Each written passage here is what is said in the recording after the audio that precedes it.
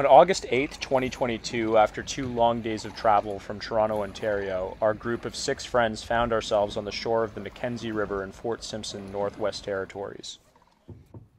Our plan was to fly into the Nahanni National Park Reserve and complete a self-guided voyage down the incredible 216-kilometer stretch of the South Nahanni River from Virginia Falls to Nahanni Butte over 10 days.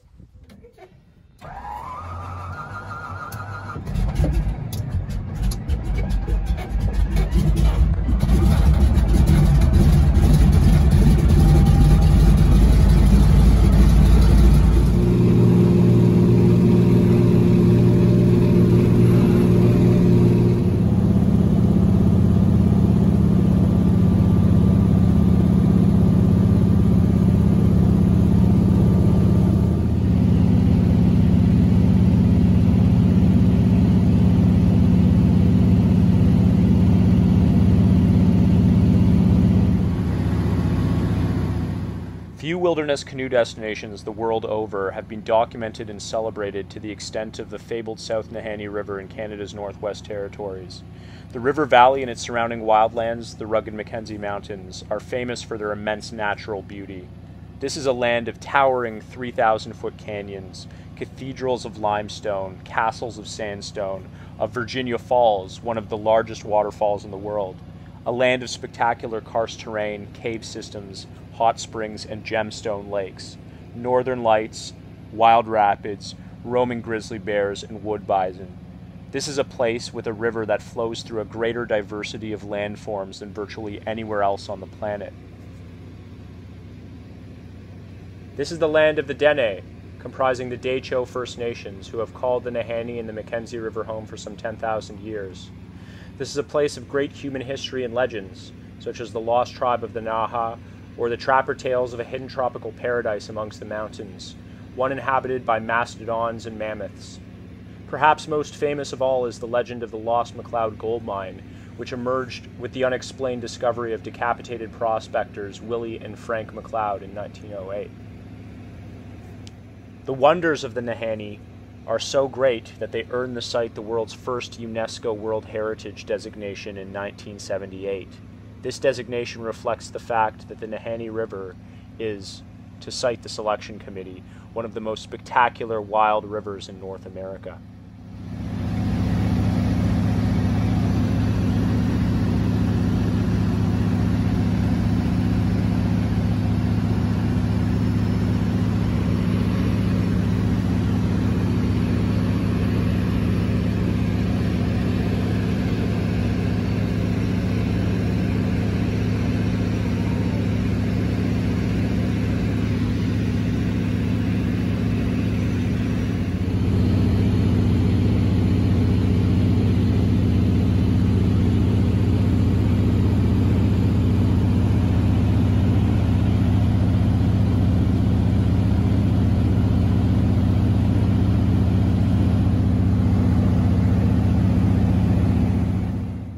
For me, my dream of the Nahanni was sown many years prior to our arrival through an old national parks documentary that left images of the breathtaking canyons and landscapes of the Nahanni seared in my memory. The dream was stoked in more recent times through the writings and stories of old Nahanni Valley explorers, trappers, and prospectors such as Dick Turner, Albert Faley, and Raymond Patterson. And now, after many years of anticipation, it was hard to believe that we were finally here.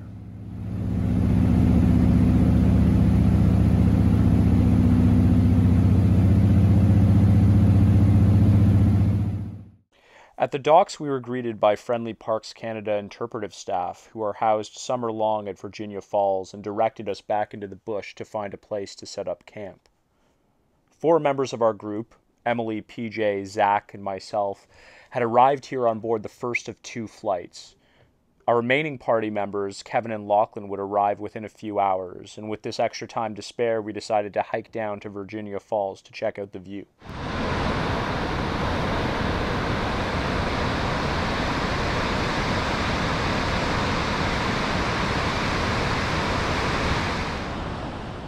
Virginia Falls, or Na Ilicho, Dene for Big Falling Water, is one of the world's great waterfalls.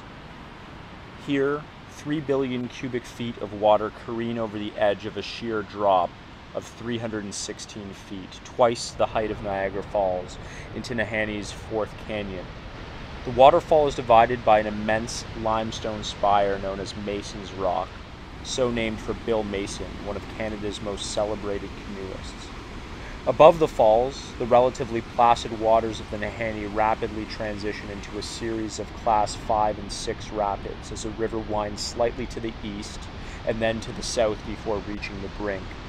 Here, Mason's Rock defiantly divides the river in two, deflecting turbulent spray 40 or 50 feet into the air. When standing at the brink, the raw, unfettered power of Virginia Falls, of the Nahanni itself, can be felt through your bones.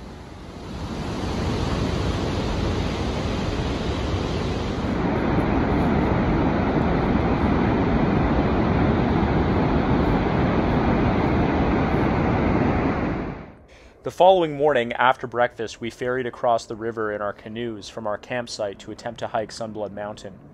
The hike, which involves 1,000 meters of elevation gain and requires about 8 hours to complete, is regarded as one of the best hikes on the Nahanni. From the trailhead, we hiked through a tangled web of paths, cutting through spruce trees along the valley floor to the foot of the mountain. At this point, the trail rises precipitously towards the northeast over a treacherous scree, holding a scenic view of the top of the falls before veering north along the mountain's prominent eastern ridge. Spruce grouse and fluttering whiskey jacks greeted us as we pushed further through the forest up the dramatic incline. Eventually, we passed into the alpine, which exposed us fully to the blistering summer sun. We then met a final rock face and clambered up to the summit after about 4 or 5 hours of hiking.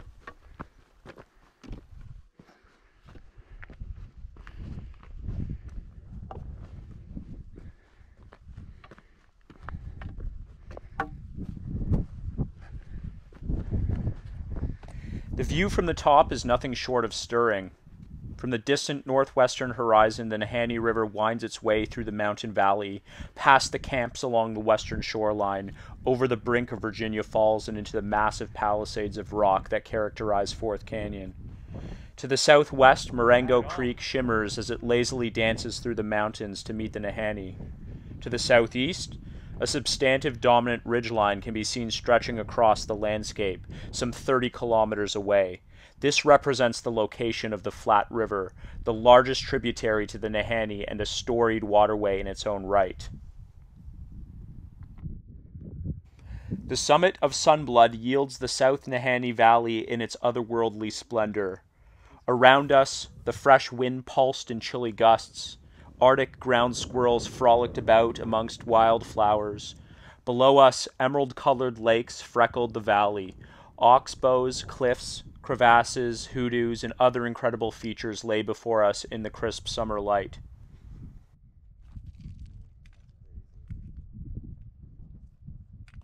Of times like these, Thoreau once wrote, quote, "When the wild river valley and the woods were bathed in so pure and bright a light as would have waked the dead, there needs no stronger proof of immortality.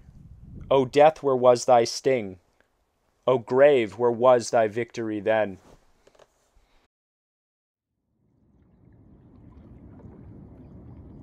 With our gear packed up in the morning, we loaded our boats at the Virginia Falls dock and made a brief paddle along the shoreline to the portage trailhead near the top of the falls. Here we began the lengthy task of hauling our gear to the base of Virginia Falls via the 1.3-kilometer portage trail on the southwest side of the river. About 70% of the trail is a well-maintained wooden boardwalk, with the final section of trail winding down a series of dirt switchbacks. The end of the trail gives way to a long rocky beach, which at river level provides the iconic rainbow-adorned vantage of Virginia Falls commonly seen in photographs.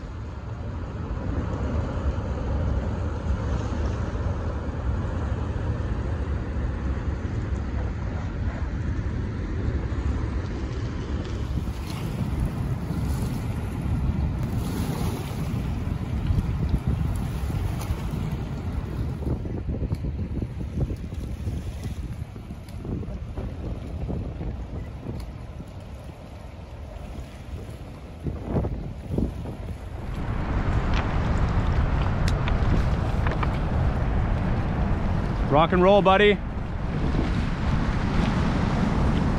thumbs up.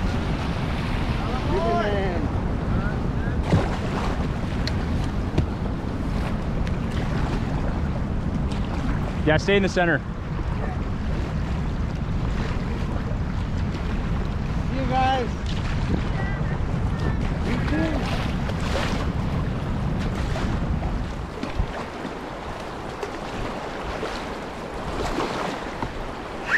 We're gonna hit some big waves here. Keep us straight. Yeah. Keep us straight. I will. With a cool breeze at our back and under the gentle mist of the falls, we set off into the fourth canyon in the early afternoon. The route around the first bend in the canyon seemed straightforward. However, as soon as we rounded the corner, we were confronted by immense standing waves that launched the bows of our boats high into the air and downward, deep into each trough.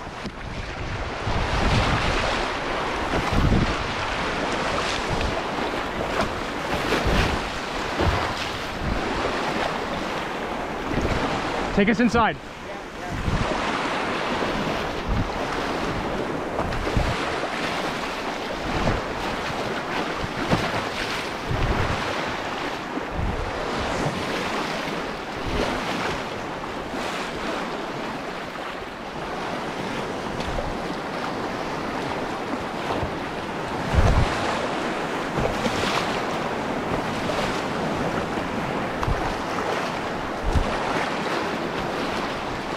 Keep us left. Yeah, yeah.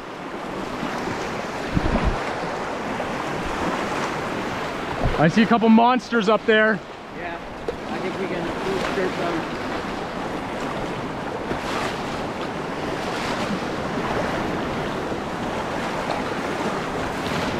Good job.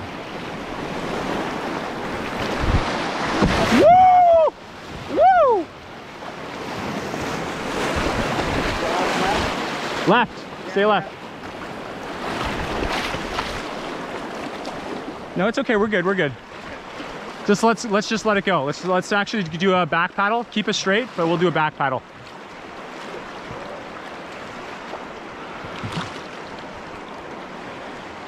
You can see a giant cave up there. Wow.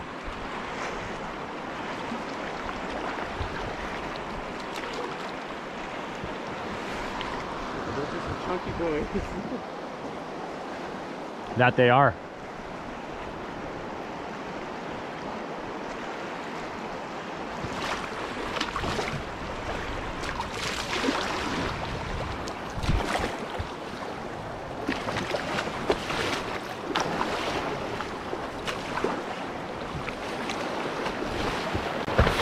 You like them headed? Yep. I think regardless, we're gonna get pushed left, so we're gonna have to stay away from that wall over there.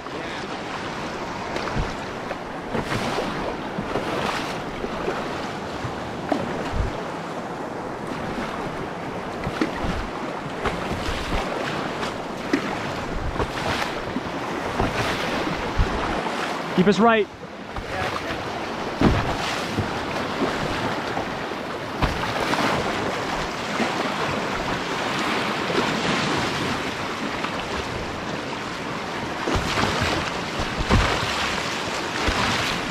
Good job.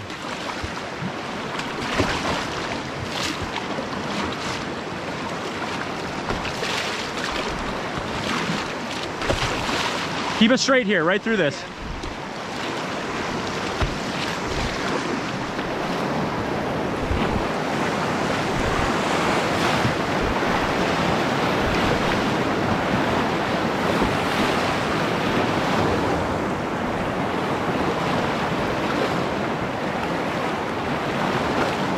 Paddle, paddle, paddle, paddle, paddle. Yes, keep us left, left, left. There's another one. Paddle straight, hard. Paddle hard, paddle hard.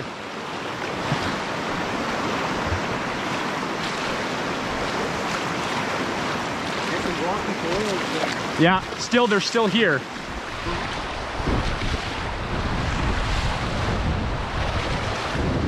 Easy does it. Straighten us into the waves.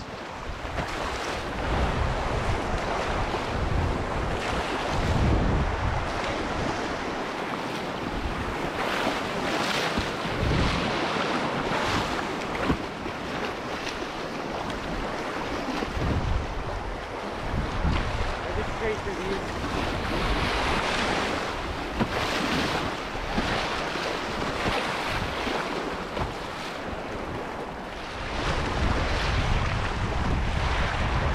There's a big rock in the middle of the river. I see it.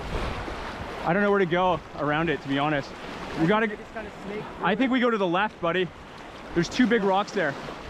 Pardon? I think we go to the left. Yeah? Yeah. Looks like a ledge or something. Yeah, I think we go to the left over here. Okay, yeah, that's what I'm saying. Cut through to the right of this and then...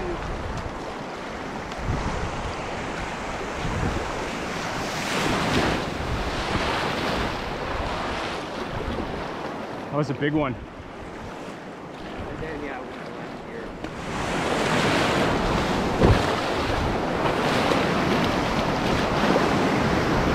Straight.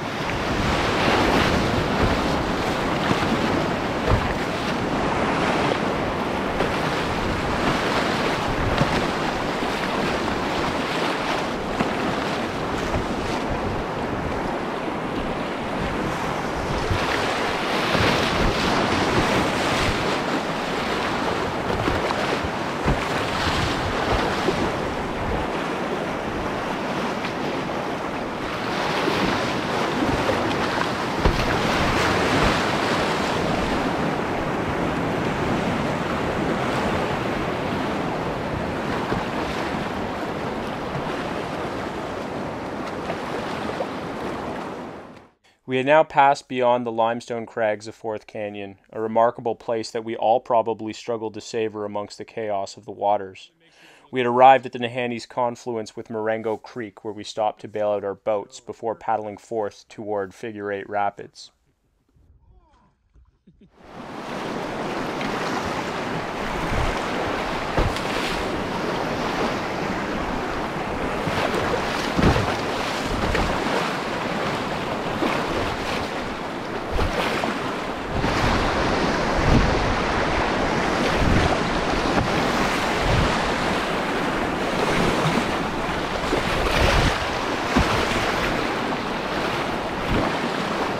Keep it straight, keep it straight. Past the blue, gurgling waters of Clearwater Creek, we soon arrived at Figure 8 Rapid, so named for the churning whirlpools here that form something resembling the number 8.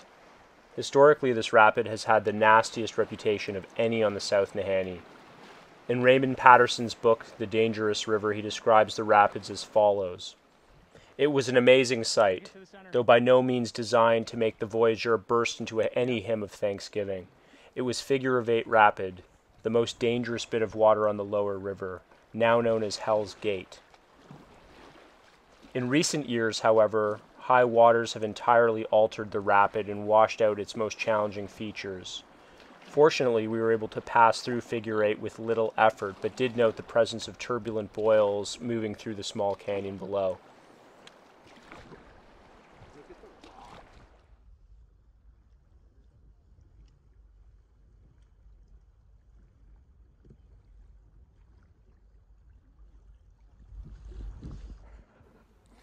We soon reached the Nahanni's confluence with the Flat River and pulled our boats up onto the beach at the point where the two rivers met. On the shore we noticed scores of black bear prints, which we followed about 200 meters upstream along the beach of the Flat River. The prints led us to a good campsite along the tree line where we decided to stop for the night. By now, the blue skies we enjoyed for the better part of the day had been replaced by an ever-darkening gloom. As we set up a fire, rain began to fall and we decided to turn in for the evening. Before the day was out, however, we were treated to a beautiful misty sunset that cast a full rainbow over the adjacent mountain ridge to our site.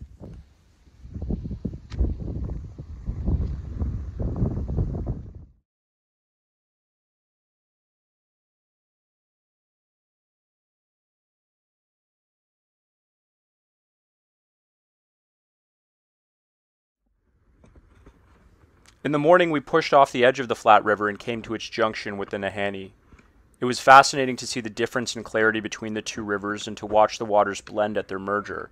The Flat appears relatively clear, while the Nahanni is opaque and extremely silty. So much so that it's possible to hear the silt hissing off the hull of the canoe as the boat glides through the water.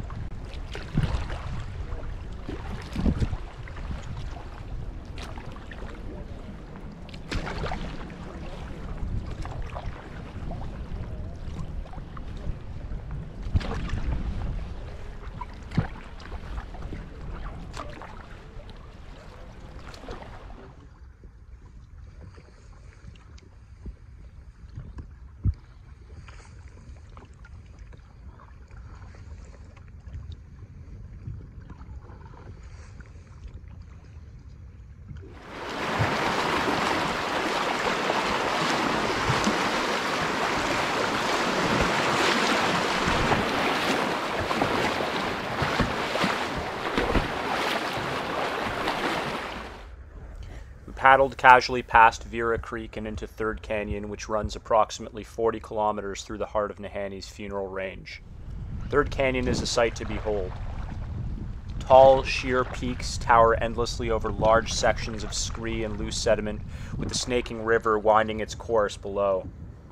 The canyons have a special and unique character. Unlike the pure, sheer limestone canyons found elsewhere on the river, the rock composition in Third Canyon is comprised of limestone, shale, and sandstone.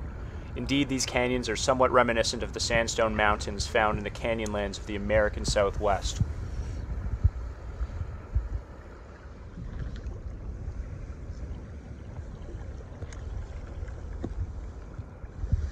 Looks like there's a waterfall or something up there.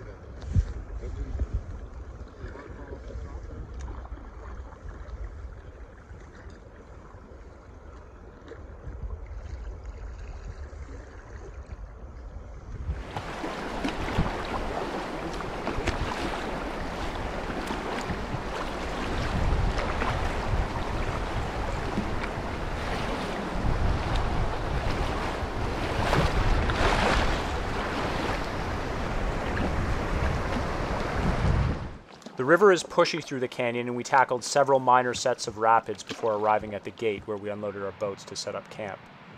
The gate is one of the many truly remarkable features of the Nahanni. It is here that the river completes an abrupt hairpin turn through a 460-meter precipitous and narrow passageway in the river. Through the gate lies Pulpit Rock, an iconic pillar of rock that rises vertically out of the river.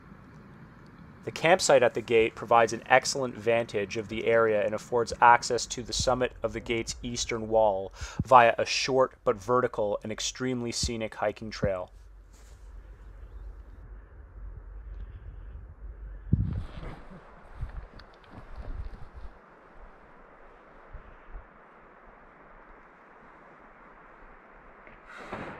You hear that? That was the rock I threw. Given the picturesque nature of the campsite at the gate, we had resolved to use one of our rest days here. Little did we know, however, that our plans would soon change as a result of an uninvited visitor. Just before 8 in the morning, I woke up in my tent to the sound of a hollow thud of one of our canoes striking a rock. I ignored the sound at first, believing it was my imagination, but when I heard the sound repeat, I knew something was awry. I emerged from my tent and peered down to the shore about 50 meters away to find a juvenile black bear sitting inside one of our canoes. Concerned for our spray skirts and other latent gear, I started yelling at the bear, which in turn looked up and walked 5 or 6 steps toward me before stopping and gazing in my direction. I walked closer to the bear, shouting louder. By now everyone else had awoken and joined me wide-eyed at the shore, not knowing what to expect. Lachlan discharged a bear banger which hardly fazed the creature. However, with some effort, our shouting did cause the bear to back off to the edge of the forest where it continued to observe us. We approached the canoes and found that the bear had caused a 7-inch tear in one of our spray skirts. Thinking we had scared the animal away, we returned to camp, but almost instantly noticed that it had returned to the proximity of our boats, this time pulling one of our dry suits to the edge of the forest. Again, with great difficulty, we managed to usher the bear back into the woods. The cycle repeated itself on 4 or 5 occasions before the bear finally left the site, seemingly for good.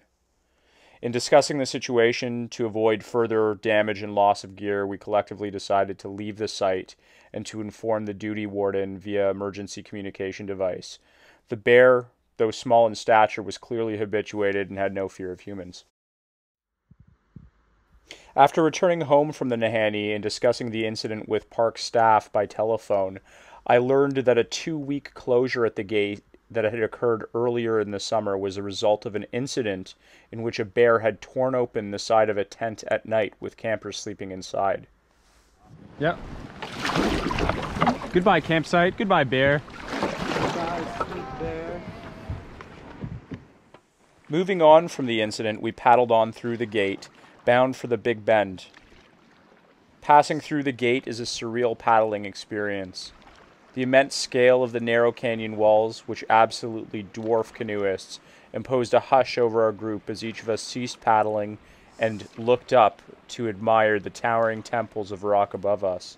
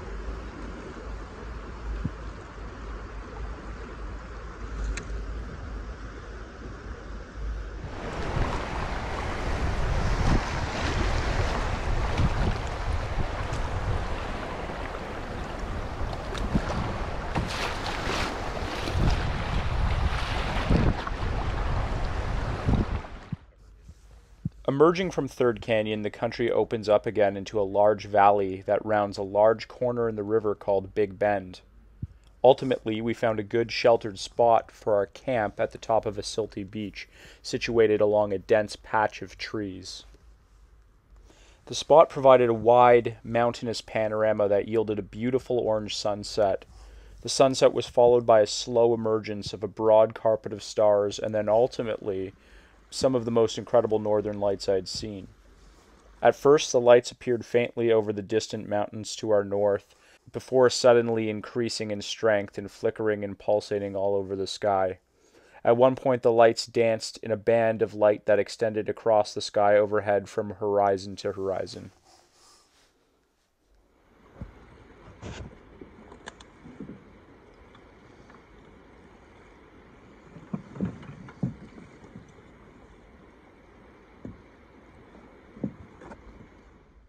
The following day began with a quick paddle downstream and a pit stop to hike the shallow creek at Painted Rocks Canyon.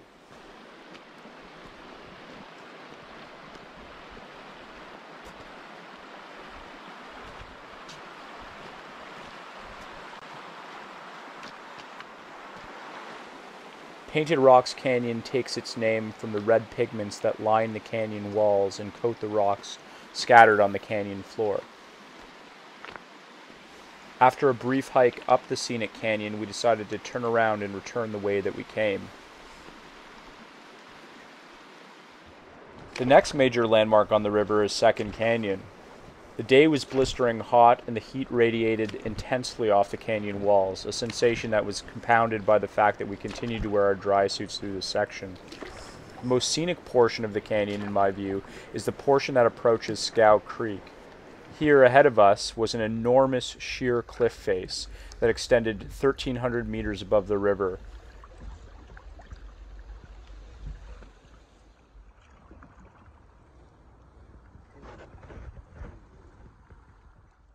Eventually, the river through Second Canyon emerges in a spectacle of some magnificence into the broad expanse of Dead Men Valley. The scenery of the valley is starkly different than that of the canyons prior, with rolling, flat-topped mountains, the Headless Range, looming prominently over distant horizons. Dead Men Valley, the Headless Range, and the Funeral Range all derive their title from the story of the lost McLeod mine. It is understood that in 1906, brothers Willie and Frank McLeod departed upriver to attempt to access the Klondike via the Nahanni Mountains. 2 years later, their bodies were discovered, headless and tied to a tree by a search party led by their brother Charlie McLeod. Rumors had spread in the region that, before their demise, the men had been successful in finding a bountiful gold mine in the valley. Speculation has led to dozens of expeditions to discover the mine, resulting in at least 20 deaths and disappearances. Beyond the McLeod brothers, the early 1900s brought many intrepid travelers to this perilous region in search of fortune. Numerous mysterious tales of death and disappearance in the mountains in the early 1900s gave the Nahanni a reputation as a cursed river. In 1917, for instance, the decapitated corpse of a prospector named Martin Jorgensen was found alongside his burned cabin near the Flat River. In 1945, the headless body of another prospector, Ernest Savard, was also found in the valley. The causes of the innumerable fatalities and disappearances in the Nahanni during this era generally remain a mystery. Dene oral tradition provides fascinating insight into the history of this valley pre-European contact as well. It is said that the mountain-dwelling Naha tribe lived in Deadman Valley. This hostile tribe was known to periodically invade lowland Dene settlements. In conflict with the Naha, Dene warriors had mounted an attack on their settlement near Prairie Creek, only to find it completely abandoned, with the Naha never seen again. Some speculation persists that the Navajo people of the southwest United States are descendants of the Naha. This, given similarities in Navajo and Dene dialects and stories of a large tribe from the north suddenly appearing in the desert lands.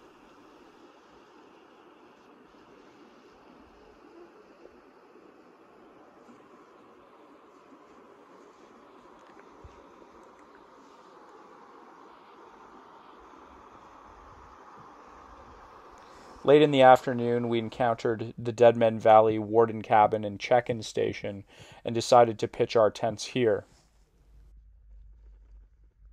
After dinner, we rambled down a kilometer-long trail at the northwest end of the site and came across an old forestry cabin that is best known as the Nahanni's famous paddle cabin. Over the decades, hundreds of canoeists have carved small wooden paddles and left them here to dangle like floating spirits in commemoration of their passage through the mountains. Within the cabin, the slightest movement or gust of air causes the paddles to clatter together in a hollow, ghostly toll. Each paddle tells a unique story of the river. Together they are a fascinating and humbling monument to the Nahanni.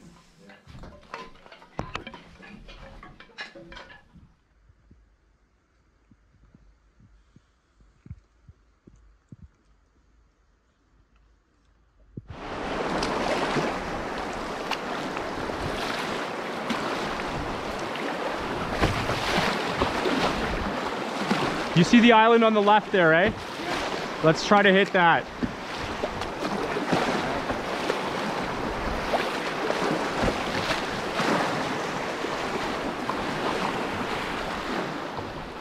From the warden's cabin, it is a short paddle to the entrance of First Canyon.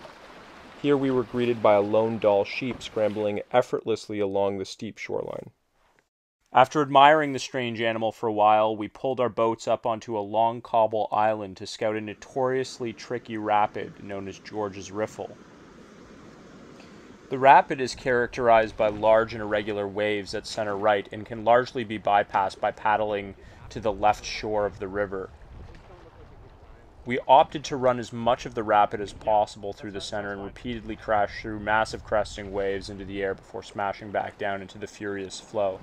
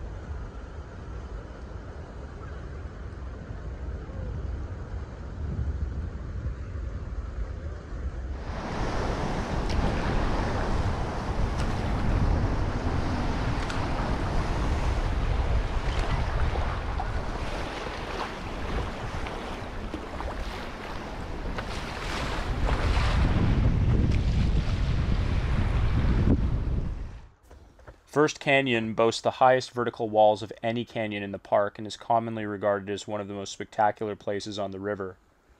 Peter Jowett, a former warden and author of Nahanni, the River Guide, calls this the most dramatic canyon in Canada. We duly took our time, slowly floating along the river, and did little paddling to prolong and savor our experience here in First Canyon.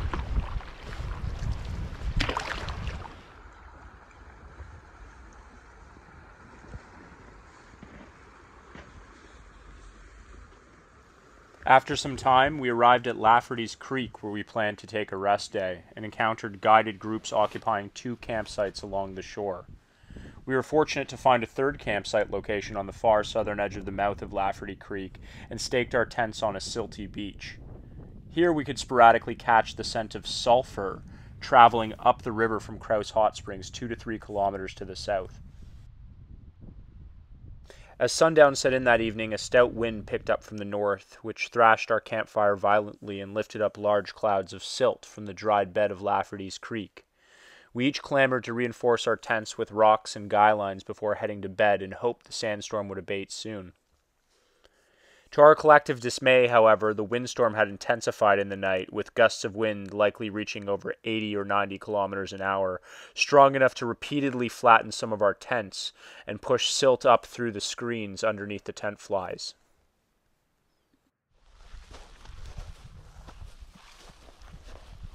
After breakfast, we decided to hike up the dry, bouldery bed of Lafferty's Creek towards the top of the plateau. As we walked, we noted various cave openings speckling the surrounding canyon walls. The large cliffs that overlook the mouth of Lafferty's Creek from the north contain Grotte Valerie, the largest cave system in the park with over 200 caves and 2 kilometers of tunnels and passageways. These caves are a feature of the karst lands of the Nahanni Plateau. Over eons, water pooled atop the plateau and drained through the porous limestone to carve out cave systems that still exist to this day.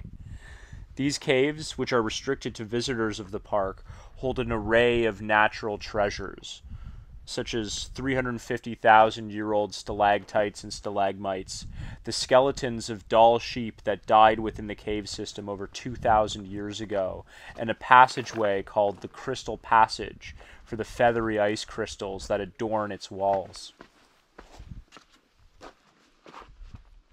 The riverbed climbs high through the canyon, eventually leading to a smooth, narrow slot canyon flooded with ice-cold meltwater.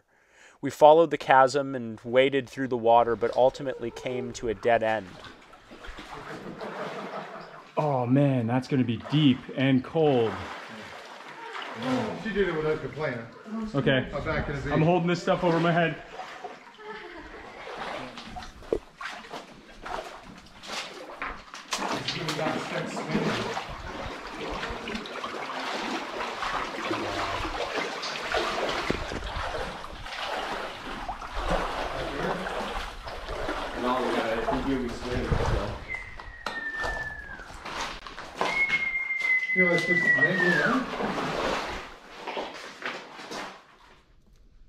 After retreating back to the front of the slot canyon, we were able to find a way up and over the obstruction and emerged into the valley closer to the plateau.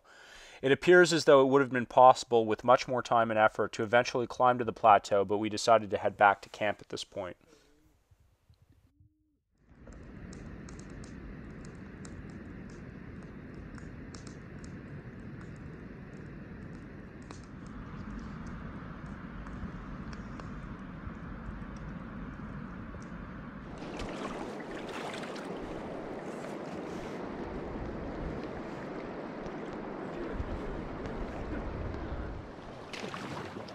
First task of the morning's paddle was to complete Lafferty's riffle, which each of the boats did without incident.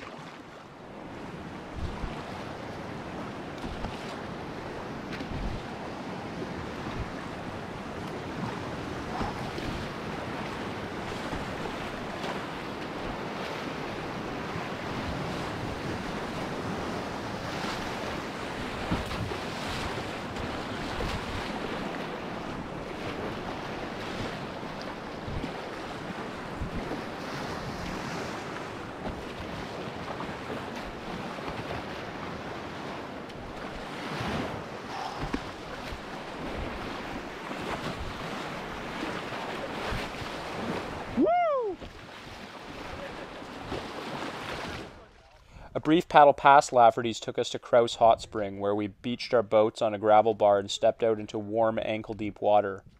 The submerged rocks at our feet were covered in a spectrum of whites, greens, and yellows, a result of bacteria flourishing in the hospitable conditions of the hot spring where it met the river.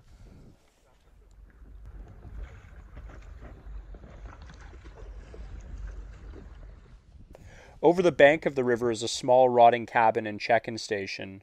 The cabin is a remnant of the homestead of Mary and Gus Crouse, who lived here intermittently over 30 years beginning in 1940.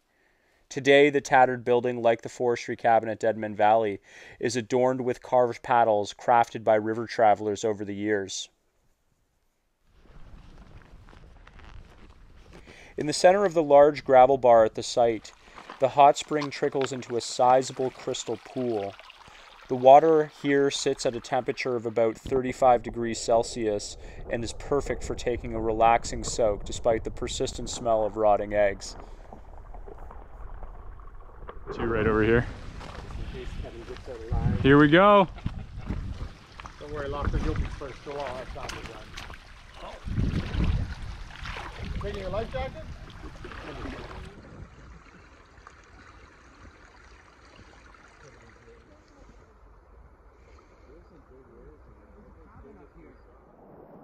Crouse Hot Springs marks the end of First Canyon in its transition into a region known as the Splits. The Splits are an immense valley that contain dozens of confusing channels known as braids over a distance of more than 60 kilometers. Despite the navigational challenges imposed by the Splits, this place has an incredibly wild and unique feel, and for most of its duration, the river maintains a healthy flow. In the distance, large mountains such as the Jackfish Mountain and Twisted Mountain loom prominently over this area.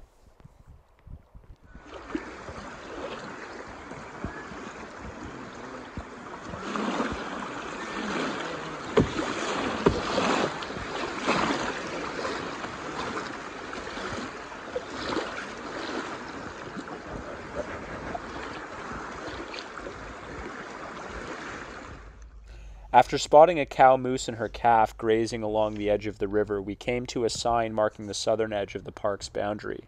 This was not far from the Jackfish River's confluence with the Nahanni. Now less than 40 kilometers to Nahanni Butte, we pulled over to make camp again. The first location we chose was a sandy beach that was covered in hundreds of bison and bear tracks. Thinking it was prudent to relocate, we ferried across the river and found a flat, sheltered spit of grassy land that served perfectly as a campsite, though we were periodically serenaded by buffalo calls over the course of the evening from the wooded area behind our tents.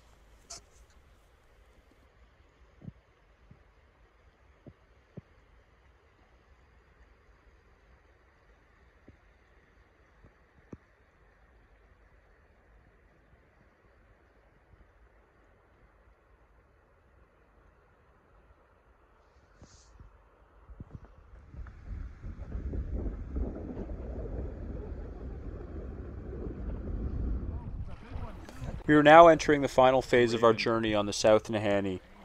We paddled past the mouth of the Jackfish River and almost immediately encountered several herds of wood bison, with an occasional stray bull along the riverbanks. It was an amazing sight to behold these creatures, the largest land mammal in North America, in such abundance in their native setting. This privilege was compounded by the fact that these creatures, as other bison species, were on the verge of extinction little more than 100 years ago due predominantly to overexploitation.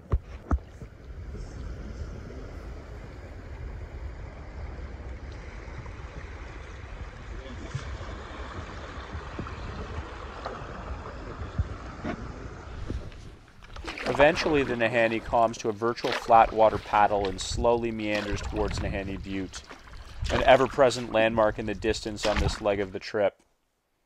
Our journey towards the butte brought us past a large group of trumpeter swans and 3 independent black bears on approach to town.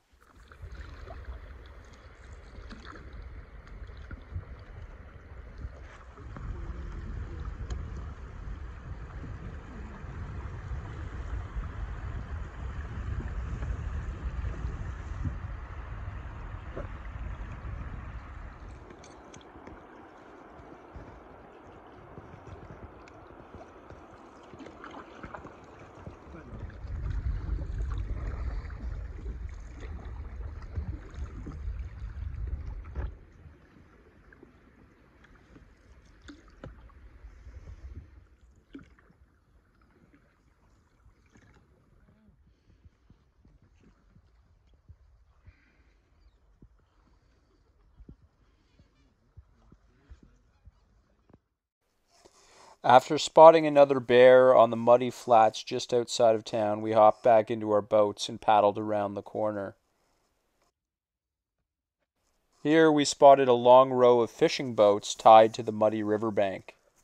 We had arrived at the small 100-person Dene community of Nahanni Butte and were soon unloading our gear to camp at the small clearing in the middle of the community.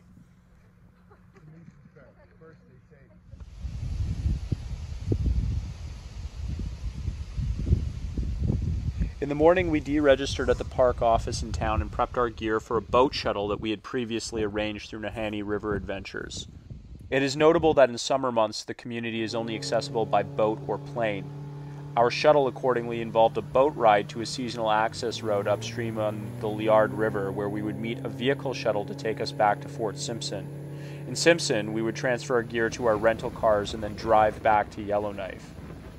Despite some engine trouble on the boat ride, we eventually made it back to the access road and began the drive back to Fort Simpson as ash fell from the sky from nearby forest fires.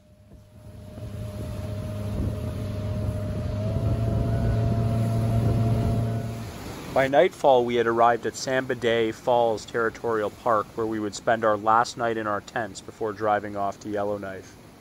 At around 1:30 a.m., in an effort to catch one final viewing of the aurora, we hiked down to a place on the riverbank in Samba called Coral Falls.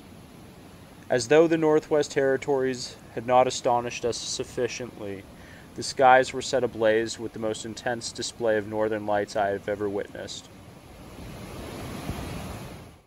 In the foreword to the 1966 Canadian edition of his famous work, The Dangerous River, Raymond Patterson wrote, "The Dangerous River tells of trips made in the north just before the airplane made all places accessible to any kind of man.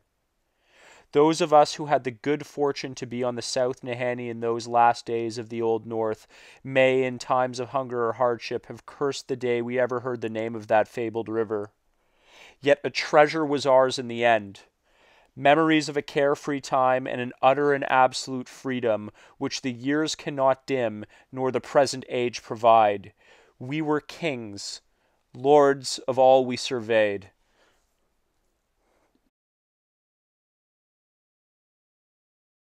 As wilderness canoeists, we endeavor to explore wild places for many reasons: physical and mental well-being, to challenge ourselves, to build relationships, to hunt, to fish, to heal ourselves and find reprieve, to experience deep sensations of freedom, distance, solitude, to pursue the innate human desire for exploration and knowledge, to see and feel things for the first time, to build bonds with our planet, bridges to our past, and to find meaning. It is true that the reasons we paddle change over time. But for each of us, I would suppose that there was something in the land or perhaps in the feel of the paddle at the beginning of our first forays into the wild that struck us and formed an impression to change us forever. For those who love exploring nature and have done so for many years, to paddle the Nahanni River is to paddle a canoe in the wilderness again for the first time. With childlike wonderment, you will rediscover all the things that first kindled your love for the great out of doors.